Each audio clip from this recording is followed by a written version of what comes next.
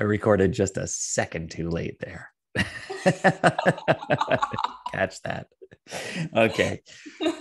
Welcome to the No Boring Stories podcast. I am Alex Street, and I'm joined here by somebody who makes me smile, makes me laugh. We always have a good conversation, always get right into the goods, into the depth. And I'm so excited to have you here on the podcast. Yessie Chavez, how are you today? I'm doing great, and I'm so excited to be here. Oh, this is great. Look, we've been talking for 20 minutes already. It's kind of like sometimes we get on a call and it's right down to business. All right, let's hit record. But for you and I, again, we've been talking about all kinds of stuff of human design, and you making fun of me not knowing the main character of Good Will Hunting, which is in a past podcast episode. We've talked about, I don't know, just where we're at in life and everything already. And I'm like, we need to set this up. I should actually hit record. This is the good stuff. This is where we're at. So, okay, something that we did mention, you said you were listening to a past No Boring Stories podcast episode where I was talking with Andrew Hovelson, and we were kind of just shooting back and forth about acting. And I was talking specifically about my experience with auditions in commercial acting. You said that you've done some of that. So tell me about that. When was this? What past life, or is this part of your current life? What was that moment? It's definitely part of my past life. I did it from 2014 through 2016. And it was something that came to me because one of my yoga students, he told me that I should do commercial acting. He set me up with an agent, and I thought, this is great. I can make a lot of money from working one day. So I started going to these commercials, and really quickly I was like, what am I supposed to do? I was so confused. They were like, eat this bowl of cereal like it's the most delicious thing you've ever had in your entire life, but keep it natural. Yeah, but don't overact. Yeah. Gosh. I was like, what is happening? So I kept going because every single audition was different, but it felt like super goofy. Like, I was like, what is this? Like, why am I doing this? So I can be in a 30-second commercial where I have to literally like pause and be like, that's me. Yeah, exactly. Yeah, where it clips. It is one of the great, I mean, maybe this is just, a little bit of my arrogance showing up, but I do love it when somebody in like California texts me a picture and is like, is this you in this insurance commercial? Like, yeah, it is. Like, it's pretty wild to know that like some 4-year-old Midwestern mom of 6 just got home from her like second shift at work and turned on CNN and sees Alex's face on there. That to me is the weirdest and wildest thing with all of that. But well, why did you stop? I stopped because, I'm going to get vulnerable here, but it is a bit of dog eat dog in this industry. And even when you do make it, you don't actually make it until that commercial is playing. So I got cast in a huge commercial. It was with Metro PCS, and they got 6 principal roles. I was one of them. But when they went to filming the commercial, 3 of the women they chose had a dog in their scenes, and then 3 of us did it. So in my scene, I was like riding a bike. And when they finally released the commercial, they only used the clips with the dogs because obviously dogs, but that meant that I was out of it. Yeah. And it was so heartbreaking because it happened at the same time that I really needed a financial surplus like this, because it's almost, when you're in commercial acting, it's almost like you're trying to win the lottery. Yeah. And so I thought I had won the lottery with this one, and I have had successfully been in another national commercial before. So I knew what what that would be like. So when it aired, I was just, I mean, it destroyed me at that point. Now looking back, I can really appreciate that moment in my life because it made me have to increase my self-worth that I can succeed without a lottery ticket. Oof. I think that if it either teaches you self-awareness or you recognize that, or you're toast. But that's my exact same experience is going through this audition, and not just the audition, but then exactly you get to the thing. You're like, yes, I get to be on set. It's magical. You see all the things working and wow, behind the scenes, like it is, you're all the way through. And then you're like, man, I can't wait for this to air. This is gonna be so great. And then it shows up and you're like, they didn't use me. What? They didn't, was I not good enough? Was it me? Was it my face? And not only that, now you're dealing with, was it something about me? But you're also like, oh, I actually was kind of banking on that 4K. Like I or whatever it was, right? You're like, wow, no, because I landed the thing. So now, of course, that's what's going to happen. So imagine, like, to relate this, imagine somebody, you go to work for the day, you go to work for the week, Monday to Friday, with the promise, or at least the like expectation of a paycheck at the end. And then they're like, actually, we didn't like your work.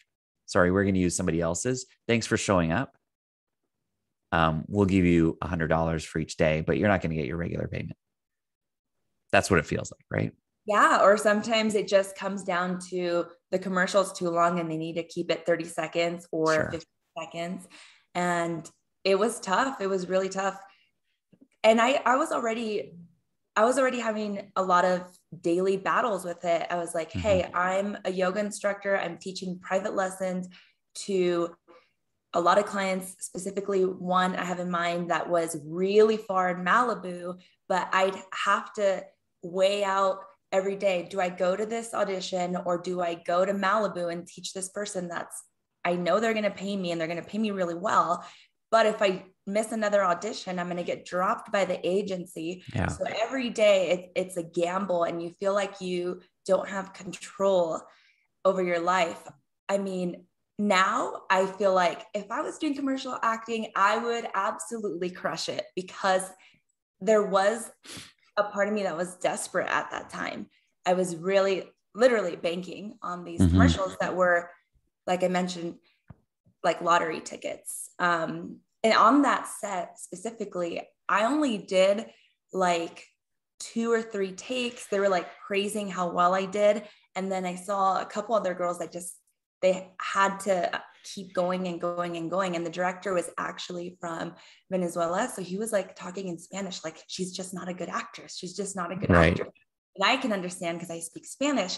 So having that experience as well, afterwards, I was like, wait, maybe they thought I was horrible, that they didn't even want me to do a third or fourth take, but it was tough. In addition, when you get a no in your life, it is way less painful when it's a no that comes soon. This no came like 6 months later. Like they didn't release the commercial for a long time. Yeah. So I'm like waiting for 6 months. Okay, I'm going to get this like huge paycheck and royalties and everything, all this stress in my life. At that time, my parents had asked me for money and they asked me in a way where if I said no, it was completely okay. But being the people pleaser that I was back then, I was like, I'm a failure if I can't give them this. So I put all the weight of that on this commercial. And of course the universe was like, nope, like you're way worthier than this, yeah. And you're gonna. So it's so good because what's just been happening here, right? So, I mean, let's talk about commercial auditions. Okay, great. But then you're actually opening us up to who you were 5 years ago. I mean, 6, 7 years ago as well, kind of through that time, what this needed. You've already, implied to us that you've changed since then. You would show up differently now and absolutely crush it because you're not who you were. And in everything that you're talking about so far, you're actually like inviting us into, like, you're opening a story loop. You're saying, wait, that's not who you were, or that's not who you are. So what happened in between? And that actually, this is where it's so brilliant, right? Because you're like, this is who I was. And let's go back to this moment when specifically I could tell you, I showed up for this audition. You told me about like a really clear moment with this director and he saw these other actresses and all these moments that you're highlighting here. I just want to, I guess, highlight this and draw attention to the fact that doing this really intentionally is a really good way to draw us into a further point to say, look, if you find yourself living in this space, feeling like you're just waiting, you've put so much weight on this one decision and you're waiting for that one decision to happen. If you find yourself there and you find yourself like not feeling your own self-worth, I get it. I've been there. But now it's not all dependent on one thing. And I know that my worth isn't dependent on somebody else airing my commercial. I know this. And I can help you do the same, right? So there's this change that's already taken place.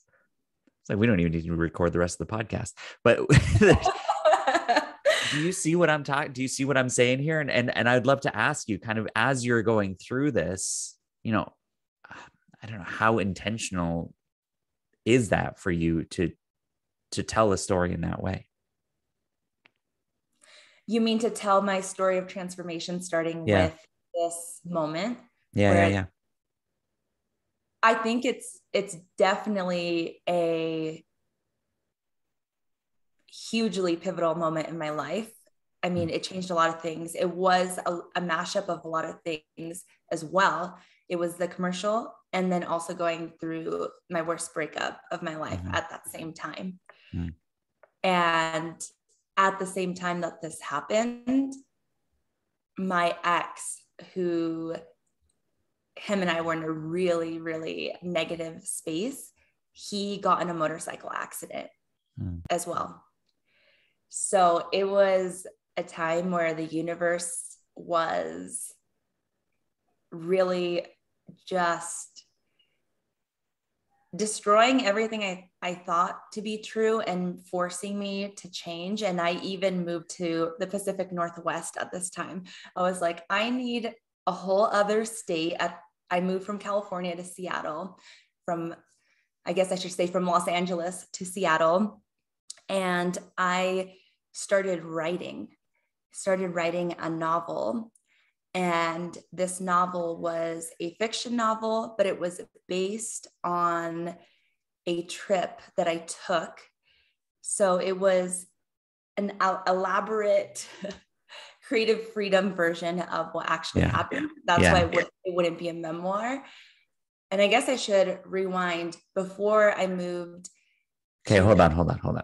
Because this is where I want to get all of this. And this is so good. And I'm so fascinated. And I think that we all are, again, right? So there's this, I could let you keep going. I could let you just kind of go and bounce around wherever we are and try to fill this in. What I'd love to do is see that moment that we're just talking about there, where it's 2016, you've got this commercial thing happening. Your parents are asking you for money. You're going through this terrible breakup. There's this accident. You're moving. All of these things happening kind of in succession, all around one thing, really highlighting a change needs to happen.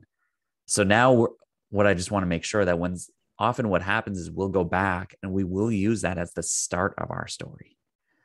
But I would say, right, for you and for most of us, a moment like this, that's not the start. Don't start there. Start before that. Who were you leading up to this? I have no idea why you were in that situation. You're teaching yoga, you're in LA, you're going to commercial.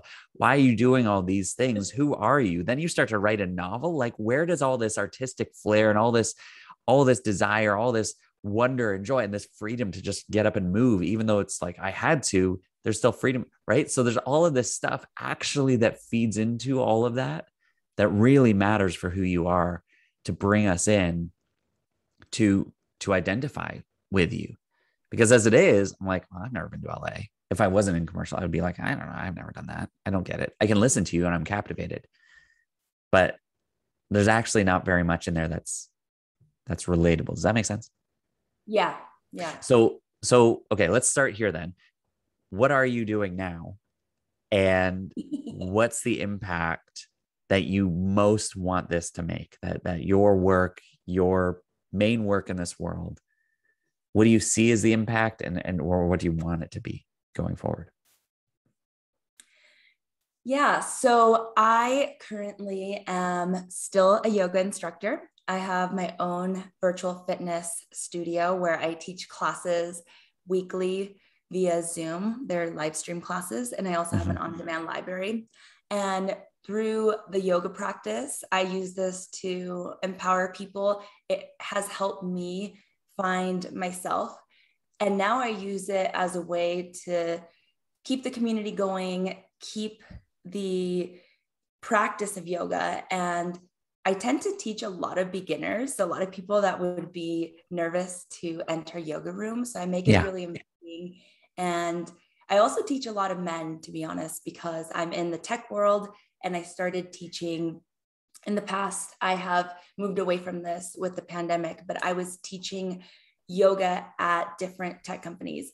I taught at Facebook, I taught at Google, I taught at ZipWhip, I taught at a few video game companies. So right now, there's still more men that work at those type of companies.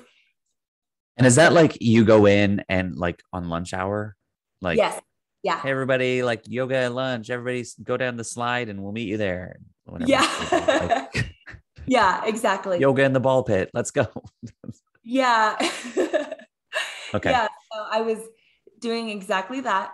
And when the world shut down, I took it virtual, and a lot of my regulars from those environments came to my classes. So so that's how it came to be that there were more tech people in my classes, and that tends to be more men, but women are totally welcome. And so I know, man, sometimes I feel like such an ass when I'm interrupting. But as I said to you before, I reserve all the rights and privileges as the podcast host to do so. This is, what do you do now and what's the impact? And I love, because you're such a storyteller, I love the desire to go back and explain. You're like, I teach a lot of men because, and you go back to explain that instead of just actually landing here, being like, this is what I do. And it sounds heartless almost. It's like, I just want to know what you do. And I just want to know why. Like, start there. And I think that this is the thing. A lot of us actually get caught up in that. We're like, I can't even explain what I do to people because you're trying to fill in all of this. But if they're literally just asking, what do you do and why? Okay. Just go here. Don't go back. So I would say from here forward, what do you see this looking like? What is this and what impact? Does that help? Okay. Yeah, that helps a lot. So I teach virtually. I teach yoga classes virtually to empower people to feel like their most authentic self and to just physically feel good, mentally, emotionally as well. Yeah. I also teach other instructors or business owners how to use software and empower them to have their own business as well. Brilliant.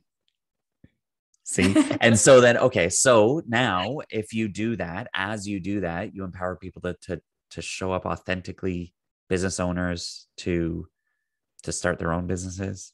Was that it? To really look at their own like tech, to focus on the tech side of this. Yeah. So I teach business owners how to use software tools to automate their business. So they're not using Venmo and spreadsheets like Google Sheets. And what happens when they do that? Like, how do they feel after, as they, wow, you show them the magic of it. Then what difference does that make? They feel from being like self-proclaimed, not tech savvy, they go from that journey to feeling like this is so easy. Wow. And they also will ask a question and they'll say, this is a silly question, because they start to realize that it's actually accessible. And I, of course, tell them there's no silly question, but yeah, I love tech and software. And it's interesting. That is kind of the bridge. I started teaching yoga at tech companies, and it made me want to be involved more than just teaching yoga. So this is what's fascinating to me, where I see you've got this movement side of you, this very kind of, I would say it yoga, right? To be a yogi, there's like a fluidity to life, I think, from at least any that I've met, seems very right brain, very artistic, very right kind of feel and emotional and feminine energy.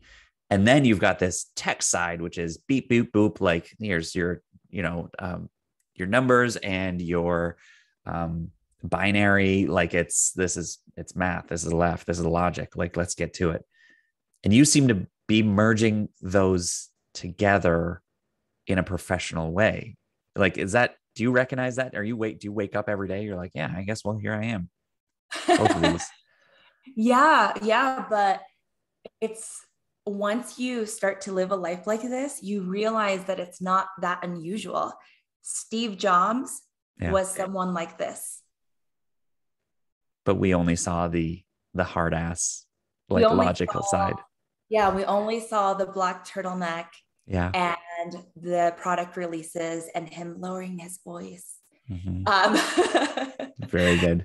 But to think different, right? Apple's original kind of catchphrase. This is that outside the box thinking that drove them to create what they created.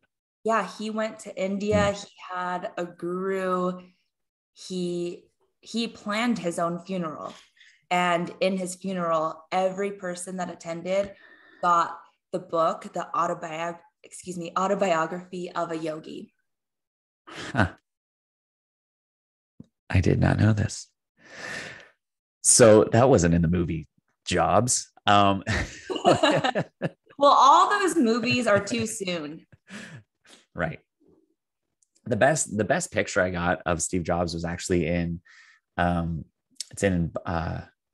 was it Bob Iger's kind of memoir, the CEO of Disney, and he talks about his relationship with Steve and how they became very close ultimately because Bob was bold enough to ask Steve to work together and to buy something, whatever happened, to buy Pixar, whatever deal went down at that time. That he was one of the first people that Steve Jobs admitted he had cancer to. Sitting on a park bench outside the Pixar studios. And so that to me kind of showed me actually a better picture of who that man is than the movies, etc. But hey, here we go. Apparently he was deep into yoga as well. You, though, the future female Steve Jobs, you are showing up today. And this is where I see the story all really, if this is where you are, and we were just highlighting this key middle point that we'll come back to, it's almost like, okay, well now, where did all this begin? Where the idea that you can do this, that you should show up and help people move and be more in touch with their bodies. Ultimately, where does this idea that things are easier than you think show up? Whether it's easier, whether it's this sense of ease or authenticity. I'm not sure where that is, but you said both of those words. And what comes up? Early moments, childhood, growing up, what comes up as I say those things, life should be easier. Things should be easier. Is that how you grow up? Is that something that you desired growing up? Where does that begin? I totally desired that growing up. I am someone that I don't really get depression often. No, excuse me, anxiety is what I meant to say. I don't often get anxiety often, but I do tend naturally, which you're probably going to be shocked, but naturally I am more an angry person and depressed. That's the two things that I would lean towards if I was going through a rough time. And I grew up really, really angry, feeling like the world was very unfair because at the time growing up, I didn't know anyone that was more poor than my family. Of course they exist, but when you're a kid, you just think all of my friends are not as poor as me. And I'm embarrassed to have people at my house. Right. So I was very, very angry growing up because I didn't understand why I had to be the poor kid. What did that, I mean, you can, whether you can explain it now or could you explain it as a kid? Like what led to that? What led to your financial situation or social, status? What was the cause of that? Well, at the time, my mom didn't speak English and they had come from Mexico to the United States. So I'm first generation American and I'm their first daughter, their first child. So I had a role as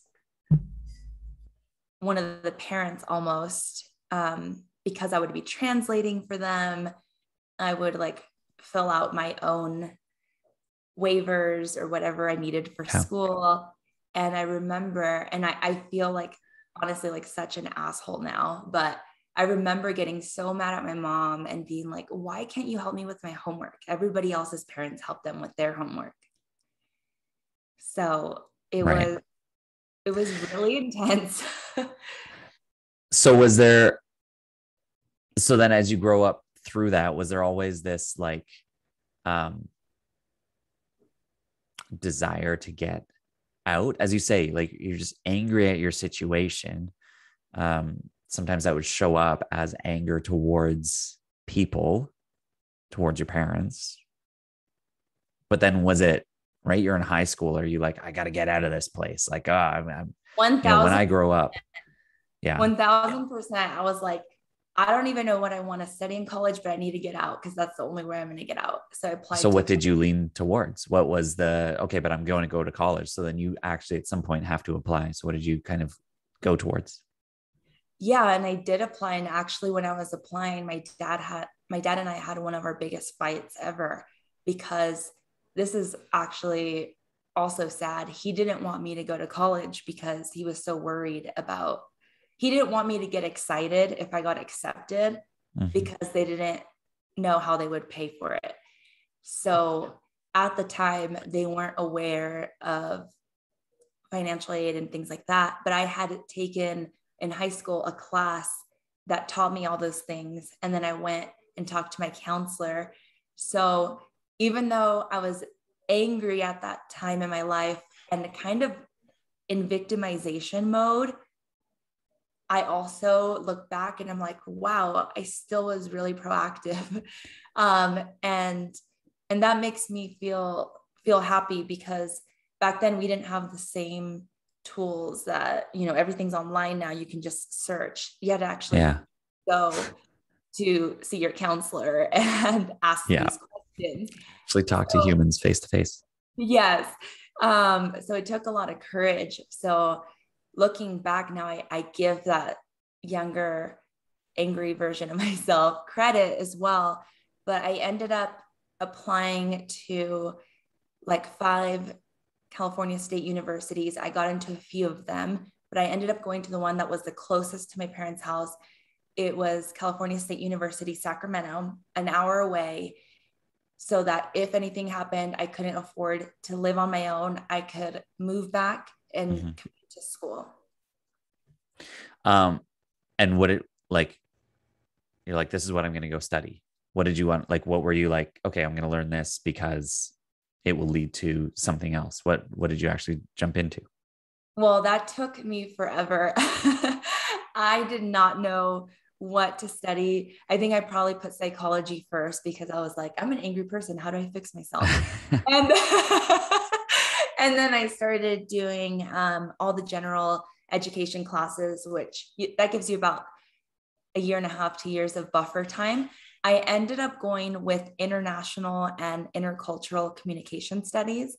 At the time, there were a couple professors in that department that were just really captivating for me. One of them was known to be really mean, but he spent so much time in Thailand, and he did a bunch of research around the cultural value difference from Thailand and the United States. And he talked a lot about individualistic culture values and community culture values. And it was just really intriguing to me to see how these values shift everything and how people behave. So I got drawn into that. And then there was another professor that talked about topics that they seemed a little bit taboo. But for example, he had a class that the name was terrorism. It was like communication terrorism. And I learned about everything that was going on in Belfast. And he just changed, he's like, terrorism really started in Europe, started in Ireland, you know? He's like, we have a drink called Irish car bomb. Like that was from terrorism. Jameson's and Guinness. Yeah. And it was just intriguing to me these are topics that I had never, ever, they weren't even on my radar, things, to discuss or to even question or wonder about.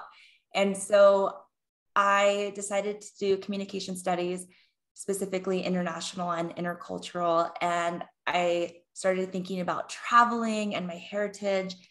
So I studied abroad in Spain for a year, and that is really where the creativity came from.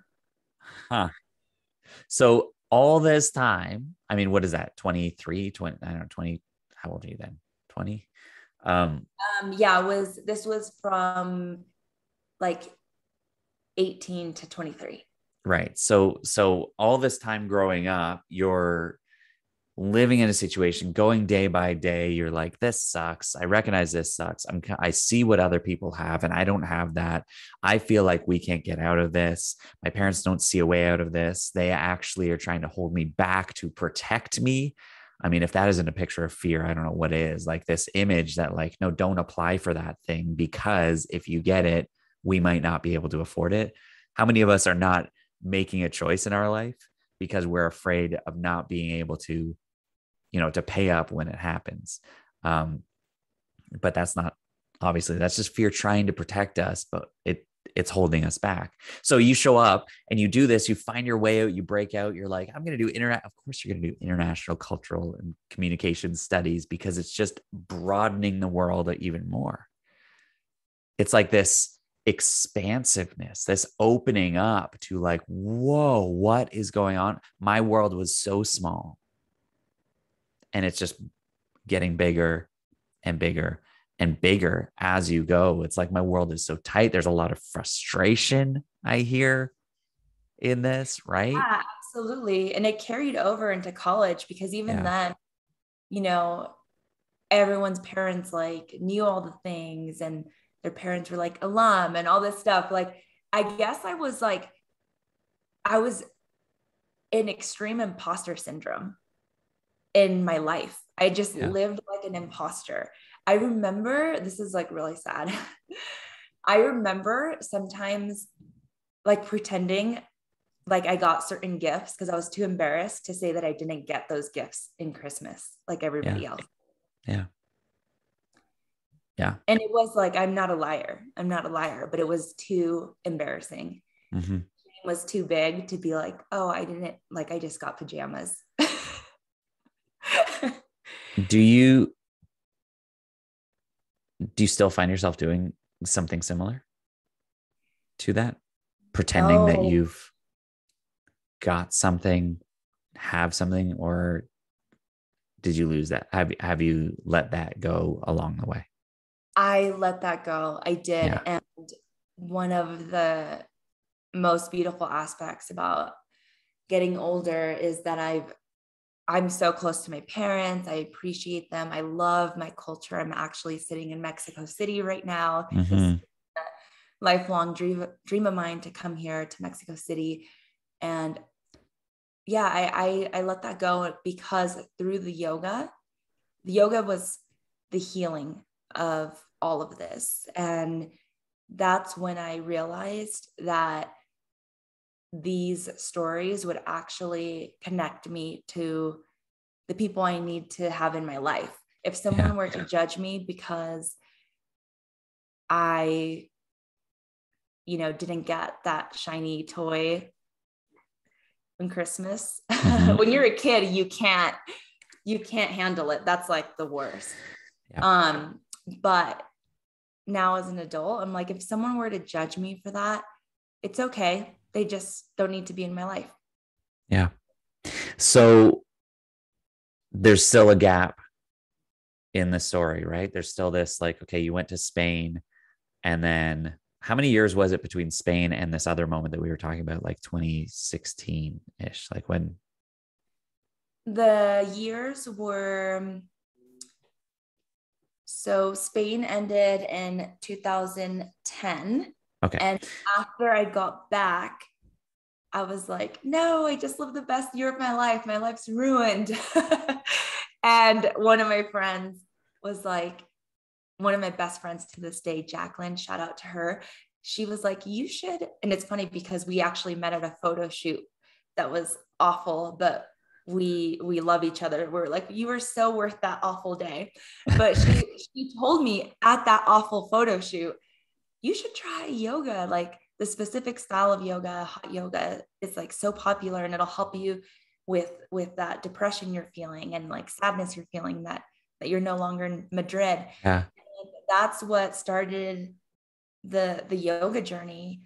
And a year later, What were you looking for specifically when she's like, you won't have that anymore? What were you hoping that you would have? Presence and gratitude. I was feeling like the best year of my life had passed, because Europe was just it was so expansive for me, and I had never gone that far. I was there for a whole entire year. Like I think my visa was 365 days, and I stayed like 363 days. Um, so I was hoping to just not feel like I was constantly living in the past or comparing my current situation to my past situation. So you give yoga a shot, and you're like, this, because this is what's so interesting to me. I'm actually going to record a solo episode right after this talking about this that will have actually come out before this episode, a little weird time travel thing. Here we go. But it's about this idea that what you wanted, you went to yoga not because your friend was like, hot yoga, don't you want to sweat? You're like, no, I want to go because I want to change in state. We do things, we make choices, specifically we pay because we want to change, we want transformation. And that's why I'm so bullish on this, on people's stories, that it's not just a journey, there's an actual transformation that happened. And the more clear that you can get on that, the more likely people are going to come and actually work with you and buy what you're selling, because that's all that we want. We just want to change from something to something else. And it's fascinating to me that in your story, you've got this frustrated way of life. Even that, you said, to be in the present, not live in the past. It's frustration that I'm not there anymore. And so you lean into yoga, and it gives you what? I mean, over years, like enough, it gave you something enough to actually do the training yourself and say, I got to teach other people this. What did you find? Well, it's interesting that you just gave that recap, because I realized that I went to yoga for emotional and mental reasons. And most people don't do that. They go to yoga so they could be more flexible, more limber, so that their body can look a certain way or feel a certain way. So you just made me realize that I kind of skipped ahead. Usually the emotional and mental part, those benefits are kind of just like positive side effects, but people, I mean, I've had people tell me like, oh, I don't ohm. I'm just here because my hamstrings are tight. Like, Right. I don't want to ohm. I don't want to meditate. Like, just show me the stretches. So I kind of was in reverse, but what I found, I mean, the results were astounding. I could not believe, first of all, the first class that I took, I was like, internally, I was like cussing out the instructor. I was like, this is horrible. It smells like feet in here. It's so hot. I can't breathe. I'm going to die. Like, who is this guy? Like, I'm never coming back. And I came back like 10 days in a row. Right. But the first 3 days were just like that. They were so hard. And I just like was cussing inside in my head. And on the fourth day, I was like, okay, that was still pretty awful, but I feel great leaving. Like afterwards, I started to feel awesome. And the reason why I kept going back every day is because I bought like an intro offer of 10 days. And after that fourth day, just kept getting better and better. But this kind of yoga was very, very strict, and you had to do like the same poses every time. And I think what I was getting is like satisfaction that I was doing hard things, that I was doing something that was hard for me. And I don't think that, and wow, you're like making me realize a lot of things. Sometimes, if not always, when I'm feeling depressed is because I'm not being challenged. And when I was in Europe, I was being challenged. Yeah. I went to Germany by myself and I could not find my hostel. And then I found it. And it was like, after a lot of like asking around and looking at a like actual paper map. But I was challenged in Europe. And I think that the yoga brought that challenge back into my life. And then, so this is like, let's put a bow on this, right? Because then I love those moments. You gotta hear me, Yessie. My goodness, this is the magic. This is why I do what I do. When somebody says to me, they're going through their story and they're like, oh, this is the first time I've realized this. It's such a sacred moment, actually, I believe. And I want to thank you for sharing that right here, for sharing that with anyone listening. This is the beauty of going through it openly and honestly, and just sort of not judging any of it, just talking it through. And you see what shows up. This element of challenge is something that you've actually desired in your life. And so then you show up and you're like, all right, why not acting? Let's give that a shot. That sounds fun. And then you get into it and then it hits you, and whatever other challenges then came, how did you shift? What came up for you? Let's go back to kind of 2016. I know I'm filling in a bunch of the story here, but then you came back to this point of you were writing a novel and you wanted to kind of fill that out for us to bring us to where we are now. So take us to there. Yeah. So I decided, I was reading a Paulo Coelho book, and I was reading this book. Alchemist? No, it was the Zahir. And okay. I was reading this and I was thinking like, wow, his life is, or the story that's being told in this book is not that unusual. It's pretty relatable. There are some elements that one can say are unusual, but the actual like story, it was so relatable. And it made me realize that my life, I was like, wait, my life sounds even crazier than this. I was like, maybe I should write about it. And once I had that idea, I couldn't get it out of my mind. And that's usually how I make decisions. When I have something in my mind and heart and it just won't go away, I follow that. And as I briefly mentioned earlier, I used to be a people pleaser. I still lean towards that, but I worked through it a ton. And so I started writing this novel, and it took me a few years to complete. And as soon as I completed it, my desire to publish it, and I'm interested to see what you have to say about this, but my desire to publish it just completely went away. As soon as I finished it, I was like, I closed it and I was like, wait, this is the first thing in my life that I've done just for myself. Nobody knew that I was going to the coffee shop every single day, having the best time writing this book, and also a really hard time some days. Like, it wasn't something that was on social media that people were just like giving me that instant gratification. It was zero instant gratification. And it really helped me increase my self-worth to, I mean, so much. And I really think that was like my therapy, writing that novel.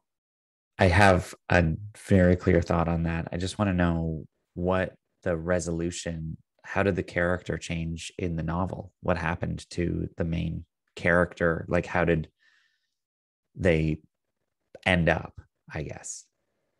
She ended Spoiler. up, she ended up whole, and she ended up knowing that she is worthy of everything that she desires, independent of a man or a romantic relationship. And she also learned that when things break, they don't have to stay broken. Holy crap. This is good stuff. So, okay, first thought on that. I'm not surprised. I think it would be great to publish it now and at a place where you're like, I'm not depending on this, but maybe people want to read it. A lot of this work, what I recognize, a lot of people come to me and hire me as a coach because they're like, I need to get my brand story straight. I'm like, yeah, great. Absolutely. I can help you find that so you can show up on Instagram and attract people to your business. 100%. I can do that with expertise. What happens is inevitably you will develop empathy for yourself first. And this is the thing. We look at this, and if anybody's like thinking like, I need the work done. I need to present my story better. That's how. I need to know what I should say. That's the what. But the work is really in the why. And when you actually do this work, you've got to have empathy for your own story. You've got to fall in love with yourself before you can show anybody that you might possibly have empathy for where they're at. You can't have empathy for the world unless you empathize with your own story first. And I think what you did was think, I'm going to do this to help other people. But by diving in, you actually rewrote your story. You wrote your story with the ending that you desire, and you actually cared about it. You saw this person, you saw her develop and change in the same, again, empathetic, compassionate way that you, at your very best, would see your life changing as well. So you created empathy for yourself, and you realized, wow, that was the mission here. Absolutely. Yeah. Yeah. And as soon as that book and that part of my life was complete, that's when I started going for the bigger yoga clients, the corporations, the tech companies, and even manifesting the job that I have now at a software company. So this is magical. Yours is a story that I hear of you growing up in again, feeling trapped, feeling small, feeling frustrated, and choosing to open up that world and make your own path, even when everything around you was trying to hold you back. You chose to open that up to change your world. And through frustrations, you still found that shift ultimately through yoga, when it wasn't the trip in Spain. It was when you came back and your friend said, you should try yoga. And you were like, wow, even in the frustration of going day after day, day 4 was a transformative moment for you. Something happened where you realized, I feel different. That feeling different then led you to explore that more and help to lead and teach other people through this, and always seek how to help other people move from frustrated to free, really, frustrated to open, because that's what you're living now. Whole. You said whole. The way that she ended the story was whole. There's this disconnected to wholeness that you're feeling now. And that is something that no matter what you're doing, I hear, whether you're teaching a class, Yessie, and yoga and helping people come in and feel more whole in their self, or yeah, you're working with Jim, the IT guy, on how he shouldn't use Venmo anymore. He's feeling like he's being run off his feet, and you're like, it's easier than you think. Let's just simplify this. There's a wholeness to that. There's something that you love about your own life, about the challenge. You love the challenge. There's something to explore in that. But what I hear in your story is something about going from disconnected to whole. And that's what you're inviting anybody who comes across your path to go through as well. How's that sound? That sounds like it's on point. That's the most I could ask. That's beautiful. So if somebody wants that, they want to get to know you, they want to talk with you more, they want to learn from you, and take your classes to work with you in some way, then to find wholeness in their life, they want to beg you to publish your book. Where are they going to find you? What's the best way to connect with you to actually start that conversation? Yeah, my website is yessiechavez.com. You can take yoga classes with me every week live, and we can chat before and after class.